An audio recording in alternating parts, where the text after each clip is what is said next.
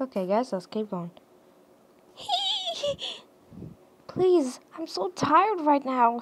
Molly started to hide under the bed of Ruby's bed, and Ruby noticed that Molly was not a talkative kind of person, so she bends down and lied down and started to understand that she is scared. Hey, are you okay? Molly shook her head no. Ruby got concerned why she isn't okay. Well, wanna talk it out? Ruby held out her own hand to let her know that she ain't gonna bully her, so Molly held her hand and got her unstuck of the bed. Ruby allowed her to sit on her lap. So she did, and they hugged each other. So, what's going on? Is something alright? Well, I'm Molly. Aw, you got a cute name, cute voice, and a beautiful name. Thank you. What's your name? Well, my name is Ruby. Well, your name is cute, and your voice is too. She noticed a rabbit toy. Okay, I just have to add what is here. About the rabbit toy. You probably know who he is. He got gray fur with a white stomach and with a small cute tail on his butt. Don't ask why I put this. I know he got a freaking tail. And 2 cute bunny teeth and split open mouth. And 2 googly crossed eyes with a cute pink nose with 6 whiskers. They're each other strings on his cheeks. Who is that scary looking bunny? Wait a second, I'm sorry, hold on. Alright, I fixed it. Okay, never mind. Okay, now done. Who is that scary looking bunny? This is Mr. Hop. Mr. Hop? Yep, he is my toy. You like that toy? Well, he looks creepy. Oh, I don't think he is. Well, that's creepy of you to say. But I'll respect you.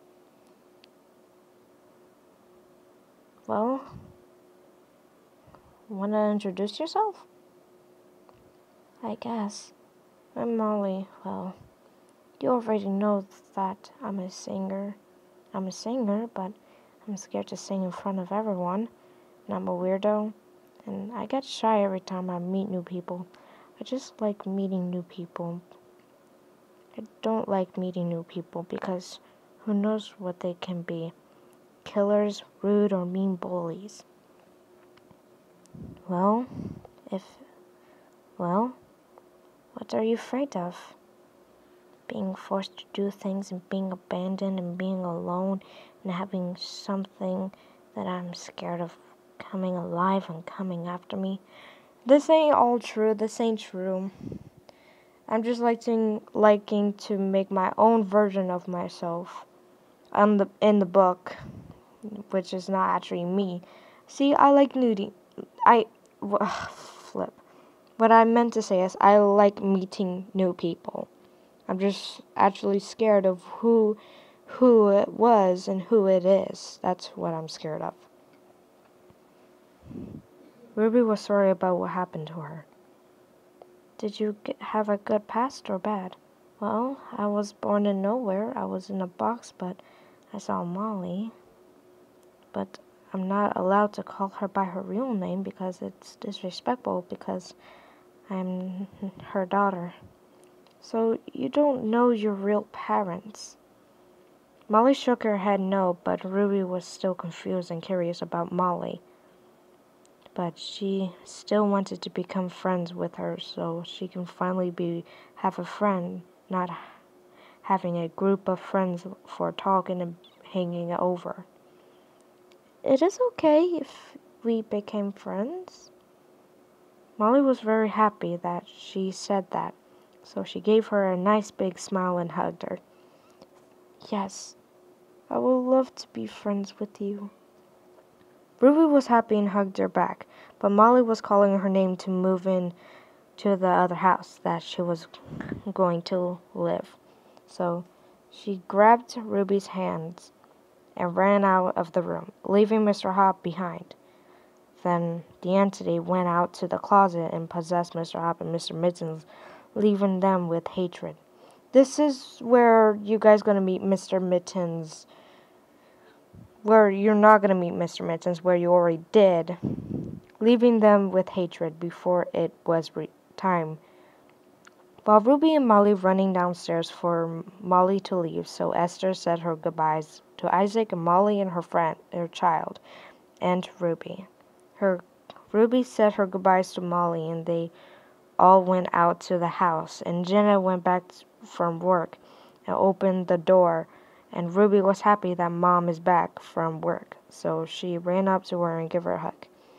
I miss you so much, Mom. Aw, I miss you too so much, Ruby.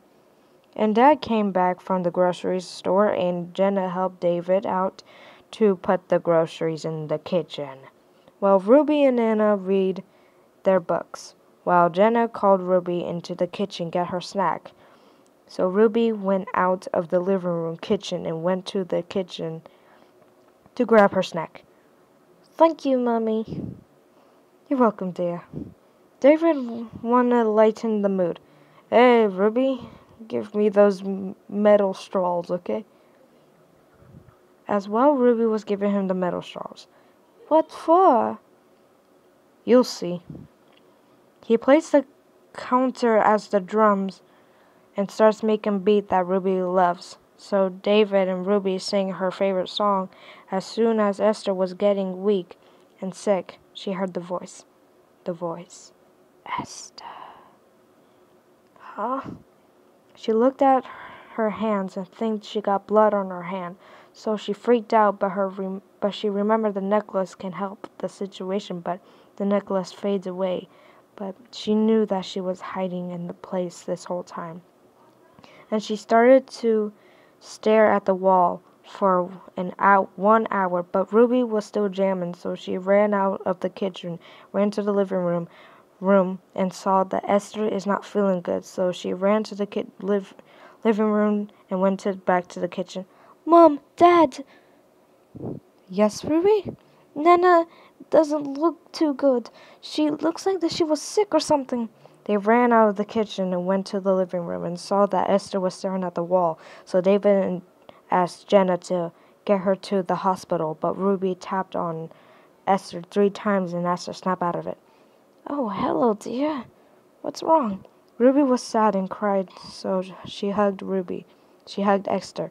Don't worry, Ruby, dear. Nothing will go wrong, so don't worry. Okay, I hope, Nana. Esther wiped Ruby's tears and kissed her forehead, and Ruby went upstairs to go to her room. Esther looked at the necklace and it was still there. Oh, thank goodness it's still there. And at Ruby's room, she grabbed the slingshot and pulled out pellets and shoot the slingshot at Mr. Hop for an hour at Molly's house.